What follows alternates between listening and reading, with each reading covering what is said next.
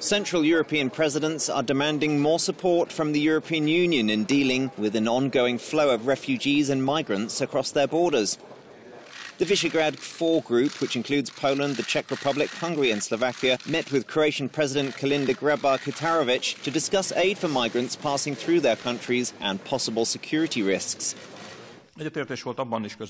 We all agreed that the European Union must provide more support for setting up and maintaining refugee camps. Sufficient funds must be provided to ensure that those living in camps receive not only food and water, but also educational, health and social support. So far this year, over 500,000 refugees and migrants have crossed the Mediterranean to reach Europe. Considering our relations with our partners, it is very important to show solidarity. We should not allow for Europe to be divided again into East and West. Security is also an issue, Croatia's Kolinda Grabar-Kitarovic said. It is very important that we have strict border controls. We must know who is coming to us and why.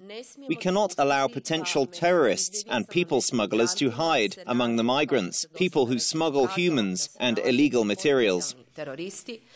Newly elected Polish President Andrzej Duda said policies reaching beyond EU borders were needed to stop the influx of migrants.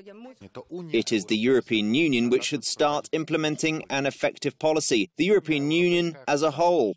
This policy cannot be based only on reactions to internal matters, which are already happening internally.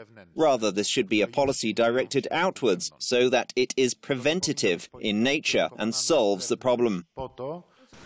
Hungary's southeastern frontier is the external border of Europe's passport-free Schengen zone.